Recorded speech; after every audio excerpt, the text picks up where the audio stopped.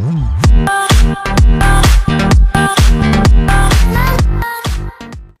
guys, it's Tech Racer and today I'm going to unbox this TP-Link Archer C6 wireless router. So I have been planning to buy this router from quite a long time, and as you can see it's AC1200. The model name is Archer C6 and this one is the version 3. I thought I would get the version 2 but I got the version 3. No issues over there. So it's a full gigabit MU-MIMO supported router with one mesh technology from TP-Link. So if you are having like a large area, you can use the one mesh devices and increase your wireless network accordingly. It's a dual band router, so 2.4 GHz and 5 GHz band both are available. So let's quickly flip this box, and at the back side we have some again more information. So as you can see, one mesh over here, so the entire explanation of how it goes. At the top right corner we have the MRP written. It's 4,999, but you can get it like a pretty good price on Amazon and Flipkart as well. So I'll just put down the Best Buy link, so you can go and purchase it from there.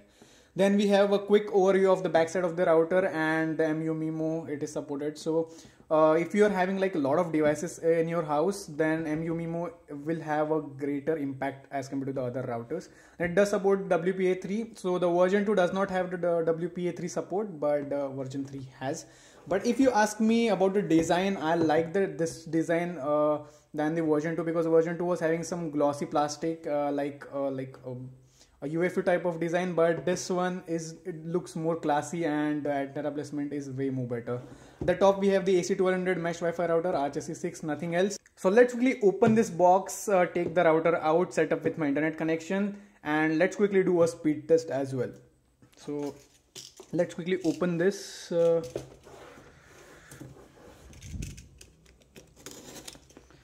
I'll just simply tear this off.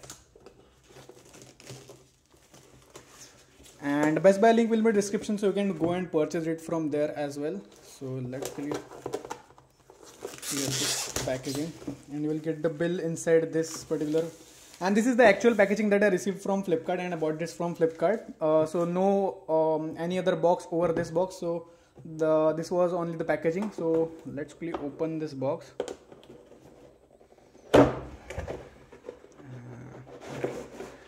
Here we have our router, nothing else inside the box. The packaging is pretty good. It is made up of corrugated cardboard. Okay, so this is our router as you can see. So let's keep it aside for a time being.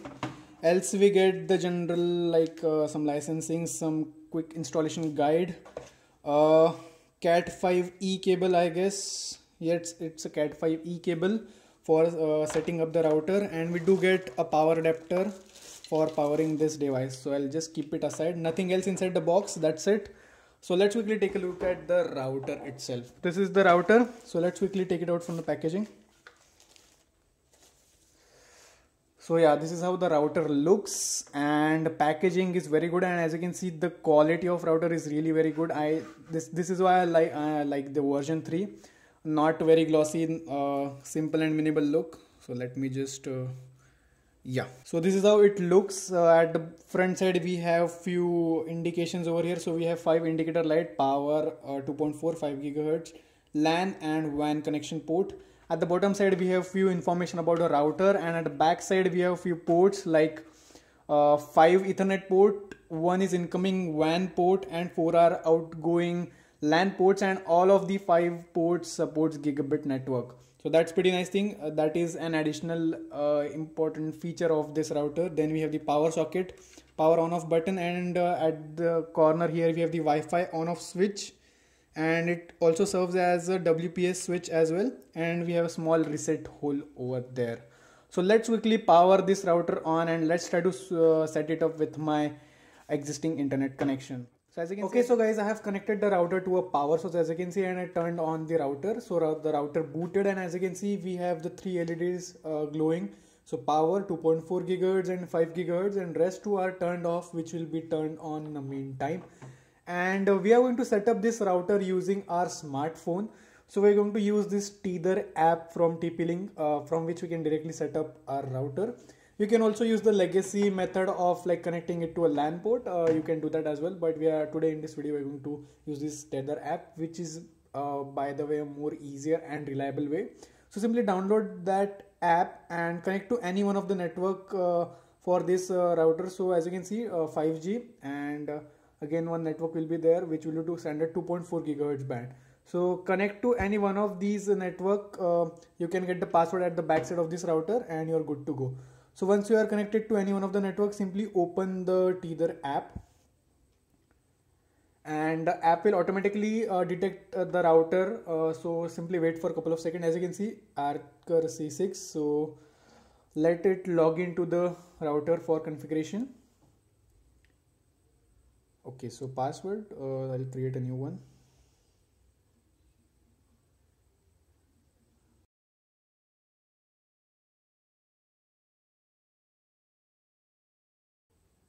Okay, so now it says select the connection type. So mine is dynamic IP, but you can, if you don't know yours, you can use it auto detect feature.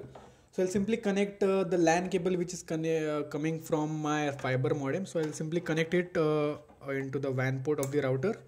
And as you can see, we have orange light over here. So once the light turns green, the internet connectivity is coming to this router then.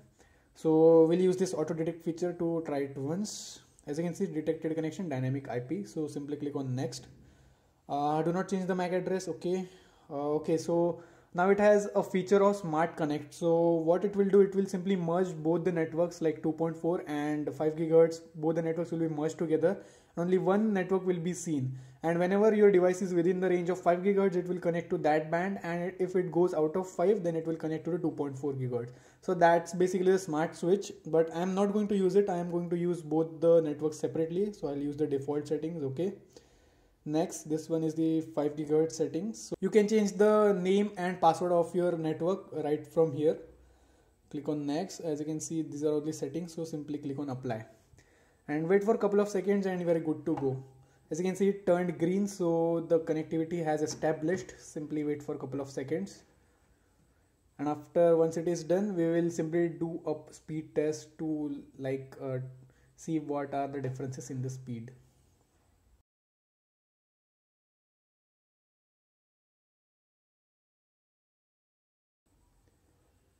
Okay, congratulations. So we have successfully set up our router.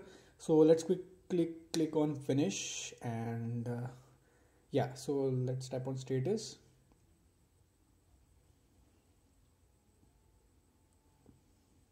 Okay, so as you can see, it says connected. So we are connected to the internet, and rest everything are the IPs and DNS.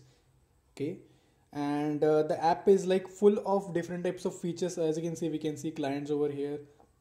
We have dozens of features over here, so we can simply toggle all those settings right from here. So that's pretty good thing. You do not need to like jump every time into the utility on your web browser or the laptop in order to set up all those things. You can simply like control the entire router from your mobile phone. So that's pretty good thing. So now let's quickly do a speed test without wasting any more time. So I downloaded it, and my broadband plan is of 100 Mbps. So and this router has a gigabit switch inside it. So and this wire is also connected to a gigabit port on my router. So let's try to do a speed test. Okay, so as you can see, it did cross like 100 Mbps. So that's the difference in the speed test, and we are connected to the 5 gigahertz band. So that's why this amount of speed is getting. 2.4 will obviously have a much less speed as compared to this these speeds, because it travels like more distance than 5 gigahertz. So this is the speed test with 5 gigahertz. So let's try to connect with 2.4 as well.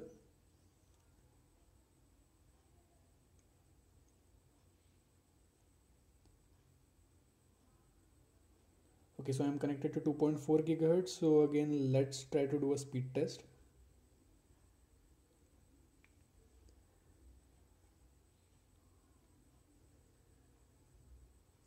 Okay, so as you can see, the speed immediately dropped, although it can pull up 100 Mbps, but the 2.4 gigahertz is not capable of like delivering more than 50 Mbps speeds, or might be 60 Mbps in some of the cases.